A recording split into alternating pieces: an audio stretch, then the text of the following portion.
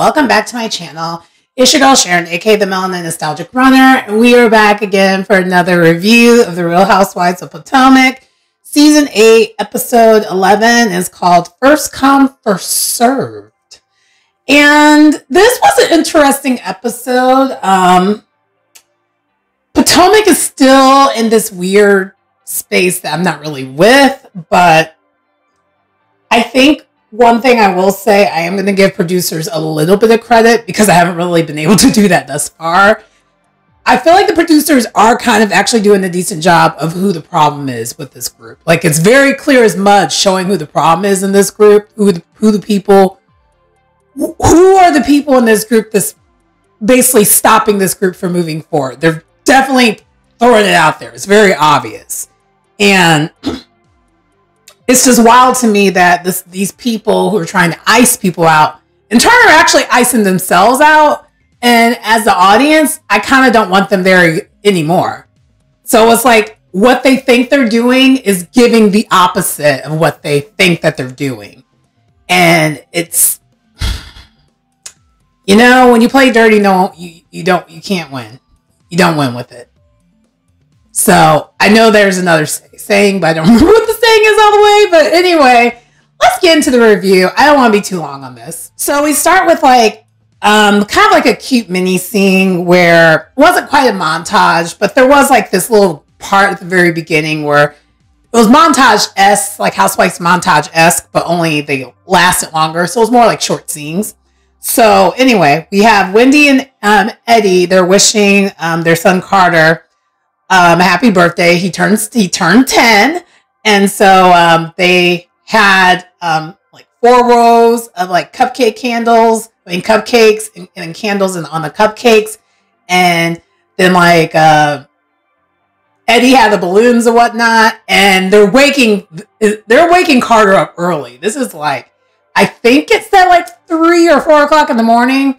I'm assuming maybe his birthday was on a school day. And you know, some people have to be at school. Some kids have to be at school like at 7 a.m. So maybe that was what that was about. But anyway, it was cute. And then from there, we see that Gizelle and Ashley are talking about coming up with the Athleisure line together. I feel like this is for the show. I don't think it's real because neither of them have the fashions for this. And they kind of, to them in their head, they're thinking this is going to be Lululemon meets Savage Fenty. And Ashley's sharing that she wants to be financially independent because she kind of relied on Michael too long and still is relying on Michael. And so this is why they're doing that. I mean, I'm not going to lie. The scene didn't really give much. It was just kind of another mini scene. And then from there, we see Karen is talking to her family, mainly her Aunt Viv and then her cousin. I forgot his name. And they're going over what they want to do, what more they want to do with their grandma's house and the land and plans with it. Because we know from the previous episodes that Karen wants to open like a bread and breakfast type thing, make it where people can stay and kind of learn history of the land and whatnot, which I think that actually be super dope. But then she joked with them about adding marijuana farm to the land. And Aunt Viv was like, I'm not with that. That's a little too much. Because Aunt Viv, the whole entire time, she's like, whatever you want to do, just as long as it's not too weird or freaky.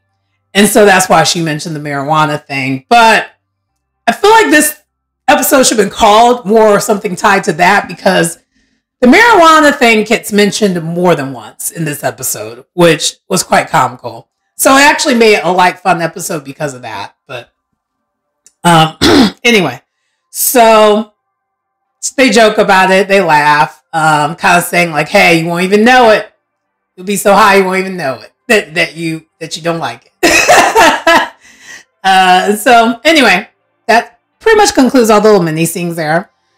Next, we have Mia and Robin meeting up to go relax through like a salt sanctuary type deal. And by the way, this is something I've always kind of wanted to do. I wanted to do more type of relax type of situation. So I get massages, right?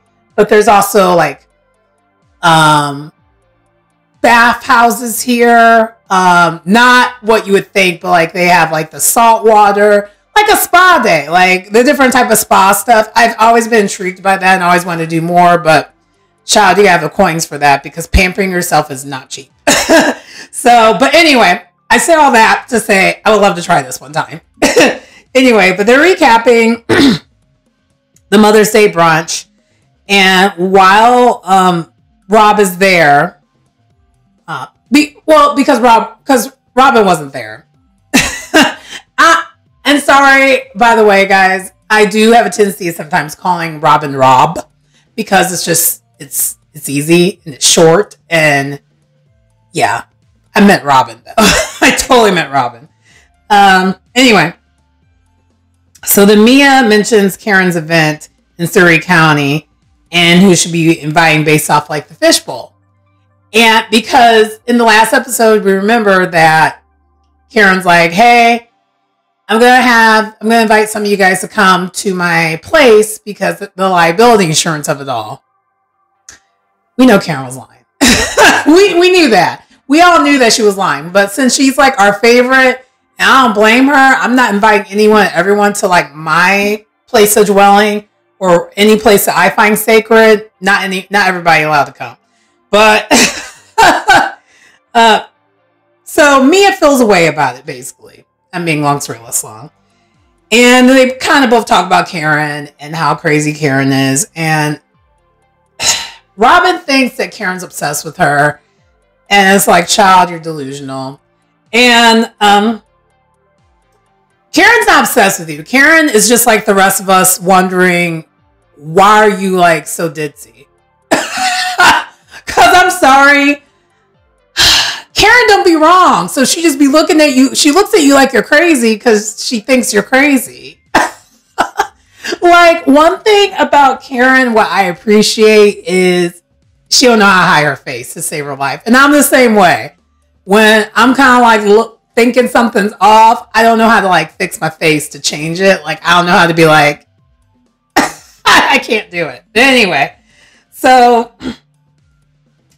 Mia shares with Robin about her marriage issues. To me, not gonna lie, looking at this, I was like, oh, she's temperature checking the situation. Because to me, in my mind, when I'm watching this whole entire season, I know Mia knows that she's about to leave Gordon. Like, I know that's what it is. And this whole entire season, she's just giving us the breadcrumbs. And then she's trying to slowly get the people used to the fact that this is going to happen. That is literally how I'm reading it. Especially this scene alone. I was like, oh, she's doing a temperature check with Robin, see how she would feel if she was to leave Gordon. And yeah, Robin's like, stay together, but who's going to listen to Robin when it comes to relationship advice? Because I certainly wouldn't. And then Mia does ask about if Robin and Juan are going to couples therapy. And she's like, no. And it's like, and Mia also has a pattern or a hard time fixing her face. Because Mia's like, girl, I know you lying. I was like, Mia, I ain't gonna lie. Mia is growing on me. I think this is the season where I'm really starting to really like Mia. I didn't care for her the first season. That second season, she made me mad. What she did to Wendy. And this season, I think she finally found her footing. Mia's giving me the comedy that I didn't know I needed, especially when it comes to this Robin situation, because she's literally playing in Robin's face. She's like, oh, okay. While in the back of her head, she's like, anyway, I don't know if I'm the only one, but Mia cracks me up. Mia cracks me up. I mean, she has a little bit of a lying problem, but she cracks me up. And when I say, okay, I'm not going to say she has a lying problem. She has a strange relationship with the truth. I think that's what it is. She has a very, very strange relationship with the truth. And what her truth is versus what the actual truth is. A strange relationship. Yeah, I'm going to say that instead. I feel like that's a very more politically correct way of saying that. Like, strange relationship with the truth. Anyway, so Next, we though have Karen and Ray having a day night. Wait, sorry. Reverse. Sorry. I almost skipped this whole entire scene. Wendy and Eddie were actually going on a date, lunch, like not really lunch date. Looked like kind of looked like a lunch date, a date night. And they're at this good looking Jamaican spot. And I saw, they showed the sign and everything. And if I'm in the DMV area, because it looked real nice, I might go and check out that spot if it's still there. So kudos to getting advertisement for that spot to be able to be on the show and get advertisement. Because also anyone who's in the DMV area, let me know if that Jamaican food is good, because the ambiance of what I was seeing based off the scene, I don't want to check it out. But anyway, so Eddie asked Wendy about her talk show. She's completely stressed out because this is one thing that bothers me about Wendy. This is kind of her storyline every season. She's taking on something else. She gets overwhelmed, and it's a lot.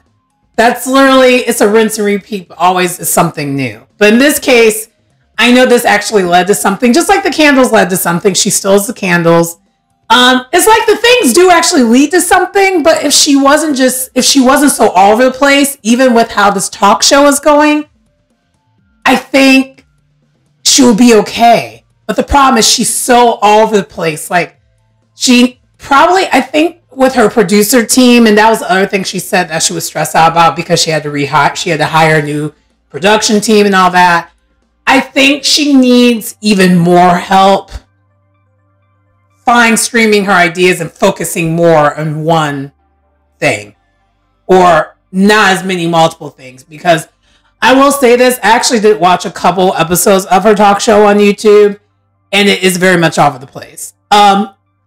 It's fragmented on the different segments, but it is still all over the place. Like, I still think she needs time to, and it's going to take time, but like, I think it's just part of her personality as a whole. She's a little all over the place when it comes to her ideas. And I get it, because I'm a similar way. I'm very similar. Like, I have the jack of all trades, master of none syndrome as well, which is literally what I see when I look at Wendy's. Like, oh, you have the jack of all trades, master of none syndrome, which that is an awesome trait to have when it comes to life skills and survival and whatnot, and being able to adapt to any type of situation. But it also can be a hurdle, because it's hard to get focused and stay focused on one thing and see it all the way through, because you're almost too talented in multiple things. So I get it. Anyway, so we find out about Eddie's weed business a little bit more. So he still is an attorney, but he has a weed business called Happy Eddie. Thanks to Deborah. He figured, I think that was just so cool. He turned lemons and made lemonade. He's like, oh, if this lady's going to accuse me of doing some weird stuff, I'm going to take that name that she gave me and make it into a profit, which I don't blame her. And so they have a dual confessional, and they both state that, recreational use of marijuana became legal in 2022 in Maryland. And there's not a lot of black people who are in the industry who's, black entrepreneurs within the industry. There's not that many investors in that industry, but he wants to be part of that change. And they both also admitted they both do partake in the libations of it all. And then they also state, because also the other thing that comes up besides talking about that is that they've been, as a result of what they both got going on individually, they are so super busy that they're having time finding balance to spend time with each other, which is a first for them. So I'm interested to know more about this storyline, because I don't know, like, I also want to know more about the weed industry from their perspective. I kind of have ideas of it because I have family who's in the industry as well, because they're from another state that was legal actually way earlier. I feel like, because I think Michigan became legal I want to say they were recreational legal like 2019. It's been a while. And then Illinois was a little bit later, or maybe right behind them. Because I'm also in a legal state too for that. But anyway, so that pretty much concludes the scene though. Okay, so next we actually have Karen and Ray, and they're having a lunch date too. Karen does give him a hard time about it though. She's like, so we couldn't do this at dinner time? Okay. And then he tries to order off the happy hour menu. And she's like, no. I'm not a happy hour price girl. I'm a main menu price girl. And so she called it out. She's like, Ray is either he's just that frugal, which definitely is that, or he wants to not eat that much food and get wet. And that's not what we're doing. She's like, I keep an eye on this man. And it was quite funny. But anyway, so Ray does ask about Karen's follow-up checkup that she had. And her doctor says she needs to slow down because she's doing too much. And he's like, I've been trying to tell you that. And she's like, okay. You know. And then she is very much still involved in this wanting to, you know, do better with the exercising. And so she wants to get a trainer, a male trainer. She definitely emphasized that. But then next they talk about, you know, her inviting the ladies to Surrey County. But she does state, see, she's telling the truth now because she's with, you know, Ray. She was like, yeah, I put people that I wanted there. I put them all in little like sticky things of the people who I wanted there all on paper, and then I drew all their names out of the hat, and those are who are going. So therefore, there was never a drawing of the hat and it being random. She also didn't want everybody to be there. We knew that. It was just funny that she actually literally admitted it right away. She's like, yeah, no. I don't really want everybody there. Which I don't blame her. But anyway, so while she's there, she's like, okay, let me just invite the ladies. So we find out she invited Ashley, Candace, Gizelle, and Wendy. All responded with a heart emoji, basically saying they're coming, minus Gizelle. And she declined the invitation. And right here, we're seeing that Gizelle is the problem. She's the problem. She refuses to let things go, to move things along. She literally is the cog in the wheel. Like, she's not even a cog in the wheel. She's like, you know, when you have like she's like the stick. When you're riding your bike, the stick that will trip up your bike and make you just flip over your bike and break yourself forever. That's her. She's literally that. She is just, we'll get into it more because it gets worse. But that is literally why I kind of started my video with what I said, because of this lady. So next, we see that Ike and Nneka are unpacking their new home. We find out in her confessional that as newlyweds, they never lived together. And so that's going to be a major challenge. And again, I know I've said before, but I'm going to say it one more time. I really wish we would have got all this story about Nneka before she decided to go in on Wendy the way she did. Because because of how she led with someone else, you know, causing her to feel pressed versus us getting to know her. I want to be interested in getting to know her, but I have no interest all at the same time. And we'll elaborate more because there's another scene that just lets me know. It's not even just this scene, it's just as a whole. You know, I'm just going to say right now, she's like a total stick in the mud. I don't see any fun with her. She doesn't seem like she knows how to have fun, let loose. She's very uptight, very, like, I know housewives are known for, like, you're supposed to, like, be ambiance and, like, you know, styles the rich and famous type thing. But I also don't want to see like overly elitist like type of attitude. And she gives that, she projects it so horribly. Like, Wendy has it too, don't get it twisted. But like, I don't know why, for whatever reason, Wendy's palatable, and maybe because she has the fashions and the reads and she's just funny. And also her husband's freaking amazing. And they just look beautiful as a couple. But Nneka and her husband look beautiful too. It's just, I don't know. It just seems like they're lacking. She's lacking personality to me, and her personality that she's been projecting so far has been very like haterish. It's not. It's very negative-ish to me. I don't see when she does try to project positive like vibes, it comes off very fake and phony. So anyway, I kind of went on the soapbox a little bit there, but. We do find out, so Gizelle pops up and visits her, and she does a tour around the house. And then Gizelle does ask about her baby making journey. And Mia actually, we found out that Mia helped her out by stating, you know, because Mia, with one of her children, she did IVI, which is when you have a person's sperm and you get it injected directly into the egg, you know, through the, like, in there, and then, you know, baby does his thing, incubates or whatever. I'm not as familiar with this process, I'll be honest with you, so this is going to sound ignorant, and I apologize. I just actually did some additional research, aka Googled IUI, and it's the same thing as artificial insemination, so we know what that is. That's pretty straight to the point. But yeah, that's what it is. And sorry if I explained it like kind of weirdly before, because I've never heard of it being called IUI.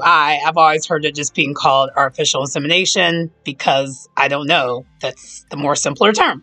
But anyway, continue. But anyway, so we found out that is how Mia had one of her children. And so she shared that with Nneka for her. Maybe she should look into that. And so Nneka did decide to get a second opinion and go see another doctor about what's going on with her fertility and all that. Which, I'm not gonna lie, even after the whole scene with Wendy and all that, when Nneka had that scene with her and her husband seeing the doctor, I would have did the same thing. Because the way that doctor was kind of condescending towards her or whatever, I was annoyed. I wouldn't have liked that either. And also, too, I don't know if all people are like this or all women are like this. I'm talking to us ladies a little bit more here with this. I'm not sure. I'm not personally comfortable having a male gynecologist. I'm just not. I never have been. And I tried to, when I was when I was like becoming of age and I had to go to that for the very first time, I went to my mom's primary, and my mom's primary is male. And so primary sometimes do, you know, the work. Yeah. So, I just never felt comfortable. I was like this the whole entire time I was there. Like, I just felt weird about it. And let me know if anyone else is like that. But my point is, I'm not comfortable with, no, just absolutely not. But anyway. So, we found out that Karen also saw the house.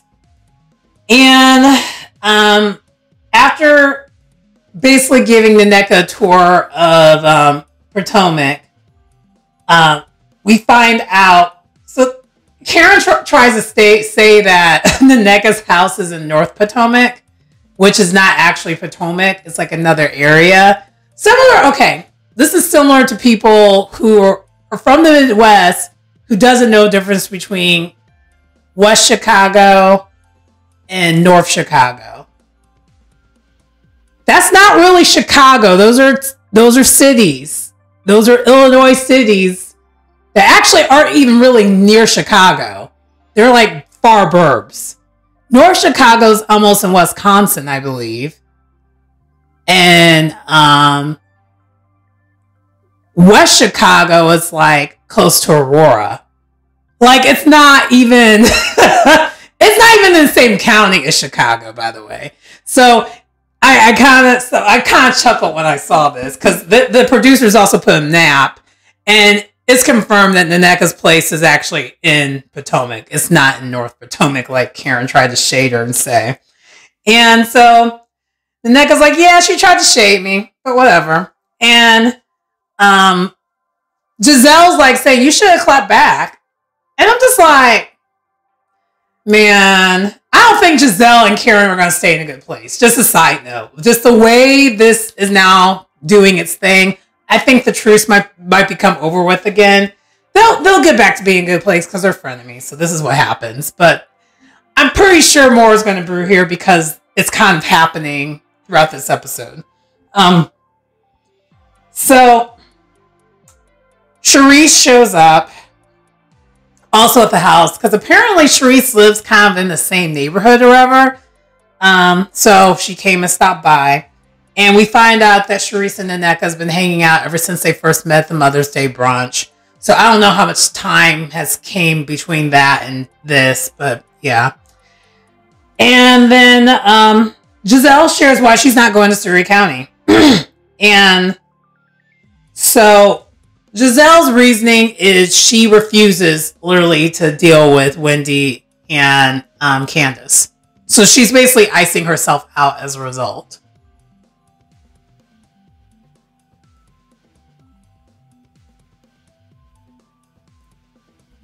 You can't make this stuff up. Like, it's just like, grow up.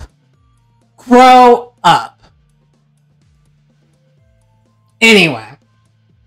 Because this woman's in her 50s acting like this. I'm just like, child, I can't. And so, as a response, though, Karen decided to invite all the ladies. But what was messy about that was Karen tried to present it as if, like, she got her permit now, her liability permit, so now she was able to get, you know, more people can come. And Mia felt away because also what happened here was Candace said, yeah, I was going to come anyway. Fine. That's cool. And then Ashley's like, yeah, same. And Wendy was like, yeah, I mean, I was going to come based off the original invite. And so she basically blew up Karen's spot to let her know that, like, so, because really the way Karen sent that second invitation, it could have looked like it was the original invitation. So Wendy kind of called it out that that's not the original invitation. And so Robin's not going.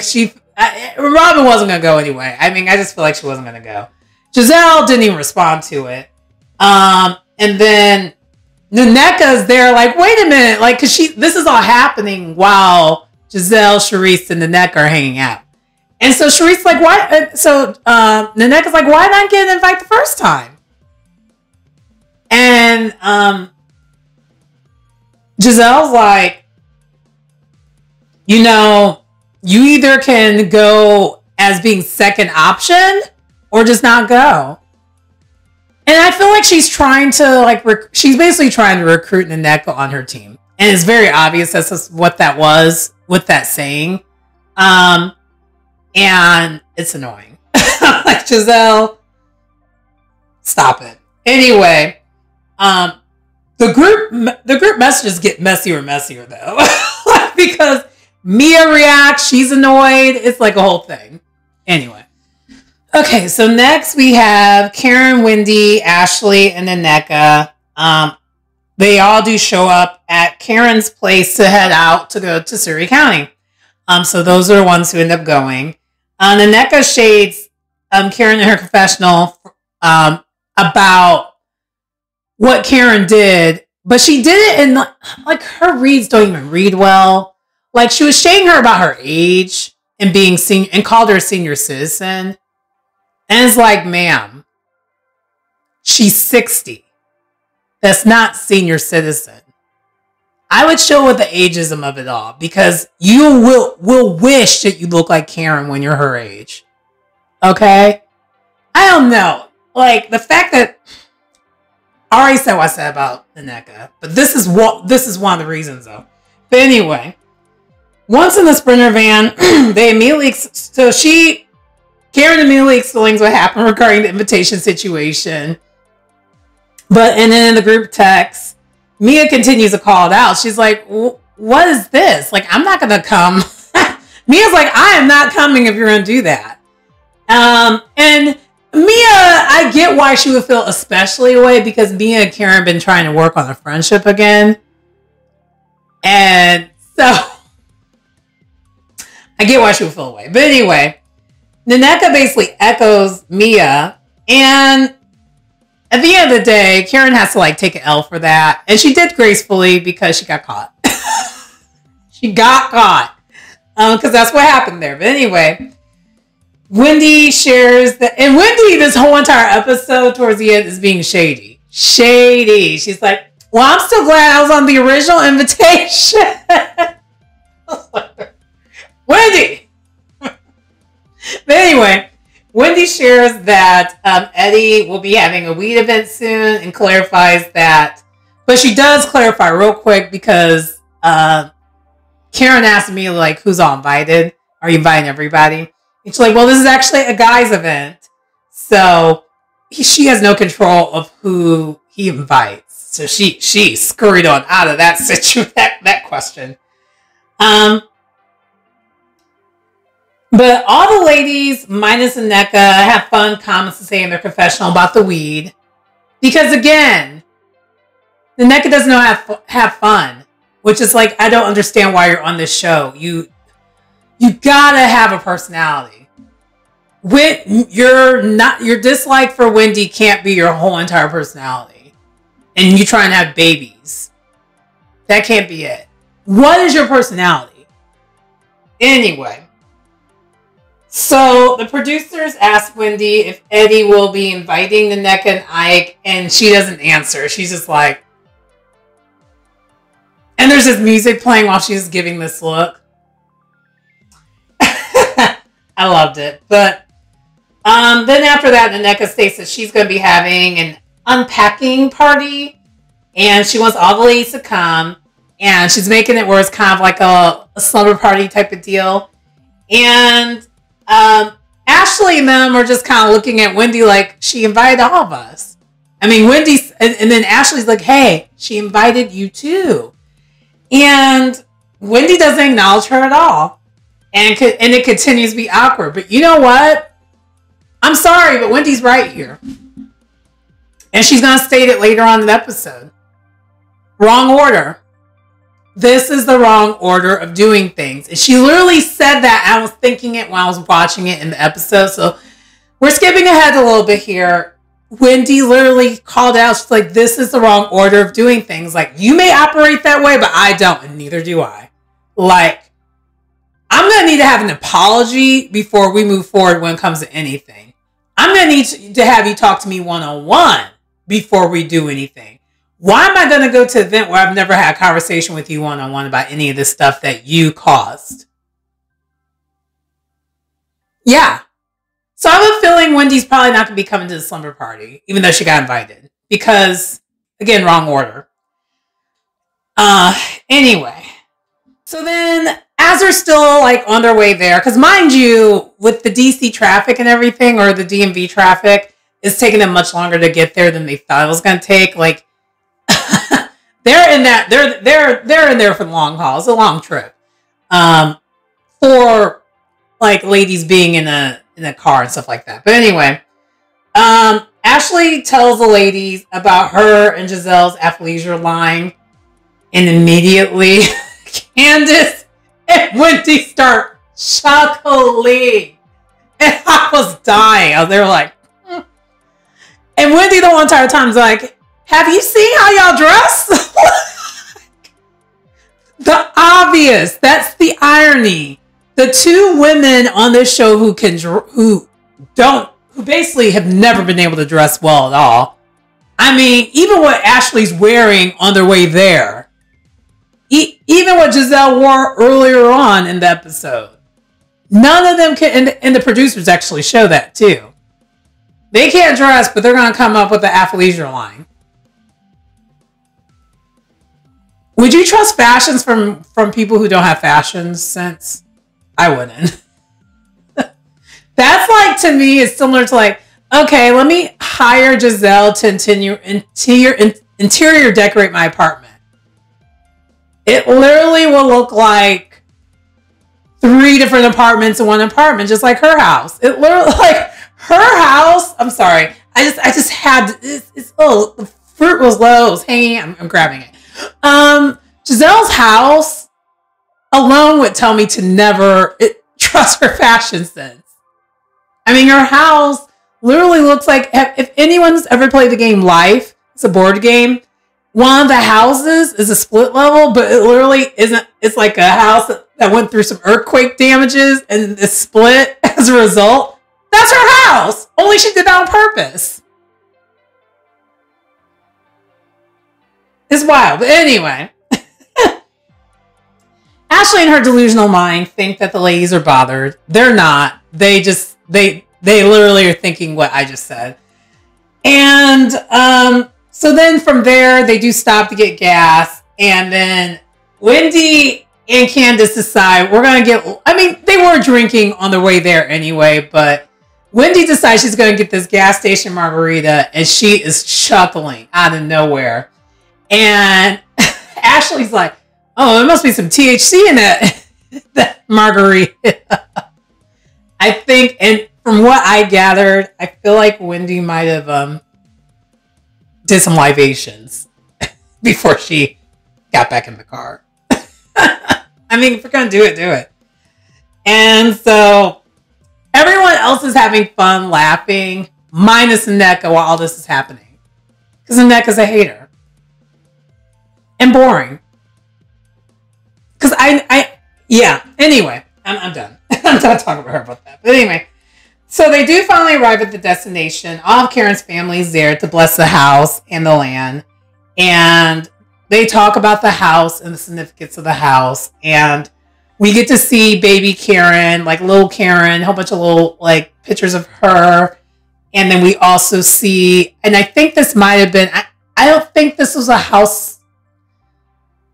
They showed some scenes from, I believe it was from her spinoff show that she temporarily had, sharing more of the heritage of the house. So for those who don't know, she was able to do kind of like an ancestry type thing where she was able to trace down her roots to the point where she actually knows that her great-great-grandma was a slave. And this was a house that they were slaves. This is the property that they were slaves at. Because the house is the house and the land is formal plantation land. And also we find out that Karen's biracialness comes from that. Her great-great-grandma ended up being pregnant with one of the slave owners' kids. And that's what happened there. Yep. Pretty deep and pretty sad. But it's the reality. And I mean, I just find it really, really awesome though that she was able to trace her roots all the way there.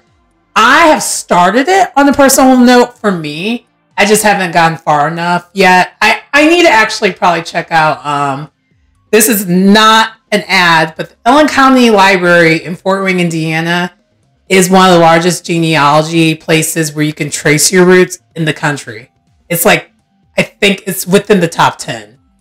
I think it's actually top 6. I think it's 6. The 6th best in the country. So I've even offered that resource to my company. So now the company I work for, they use that as part of like the learning when it comes to like the diversity groups that we have within our company that I'm part of. But yeah, I need to actually take advantage of that because I would love to do that. And it just reminded me watching this episode, that kind of reminded me that I need to like get back into really trying to figure that out. Anyway, so the ladies do end up working a little bit on the land to clear some debris from one of the trees. I'm close to the house. It was fun. They're making jokes that, not really making jokes, but if they don't clear the debris, they won't be able to see snakes, rats, or any of that kind of stuff. So that's the other reason why they're clearing debris. Common sense country stuff. And so from there, they get finished, doing the work, and then they have lunch together. And the subject of getting along and moving forward comes up. So Candace and Ashley, they literally are saying to him, look, we don't like each other, but we can coexist just fine. We talk to each other, we kiki, we laugh, but we know we're not really friends. I mean, without saying that, that's literally what they said. We can coexist. Why can't y'all? and Ashley's literally speaking to Nneka and Wendy. Y'all really need to resolve this. Wendy is still not budging. And I understand why Wendy wouldn't budge, but it's my huge but. You can't be like a Gizelle on this show. You have to do what you need to do to move the story forward.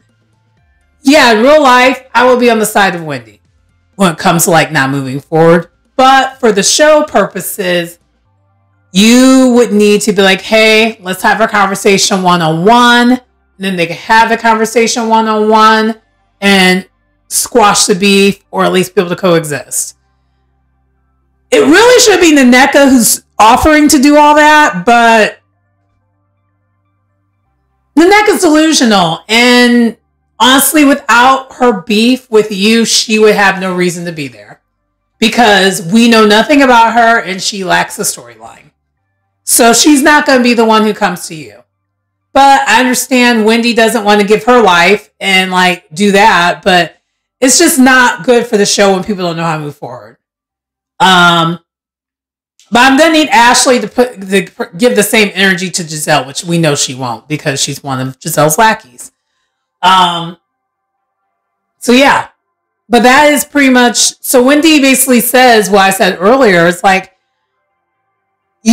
she basically articulate why things need to happen or for them to move forward. She never really closed the door, but she didn't really say they were going to move forward either. Because she basically said hey, call me a B. And then Nneka's pushing back saying, well, you cussed at me. But then when you roll the beam footage, Nneka cussed at her first. And then Wendy did in response. And then you called her a B. So you're disrespectful from jump. But she's omitting that part. And I really wish Wendy would call that part out. And then the other thing is you talked about your mom, you talked about your husband tried to put hands, your husband tried to put hands on my husband. I don't know how we're going to move forward with all that, which I don't blame her. From jump, you bring someone's family into it. What other conversation do we have? Not good for the show, but in real life, yeah. So Wendy's but then the group is just well, she invited you to the event. And Nneka's yeah, I invited you to my event. I invited you to my home. And Wendy's problem, which is similar to what I said before, wrong order. You've skipped multiple steps. She called it steps. She's you skipped multiple steps to get to this point. We should have had that one-on-one conversation first before you even presented it to the group, and you didn't do that. And then now that it's elevated and escalated, you still haven't you haven't apologized or none of that, or come to me one-on-one as a woman. You're still skipping steps. And it's just I don't know how you argue that, but Wendy's not the best arguer, so it doesn't really help. If she was a better arguer, it would be good, but Wendy's not a very good arguer, but that's literally it though. There's nothing else that needs to be said. But anyway, that does conclude the episode. Please comment, subscribe to the channel if you... Oh, before I go into all that, I kind of did like this episode. I didn't hate it. I hate to say this, but I'm going to call thing a thing. it's a chore for me to watch this show. The other franchises, it doesn't feel that way. With this one, I don't look forward to it. I could have literally watched this show yesterday, but I decided to go out instead and I didn't watch the show. Because I had no interest. Like, I feel bad, but that's how I feel about the show. But anyway, they need to get it together. But I already said at the beginning, I'm going to say at the end, they need to get it together. But please like, comment, subscribe to the channel if you get anything out of the content. It's your girl Sharon, aka the Melanin Nostalgic Runner, and I will see you next time. Bye.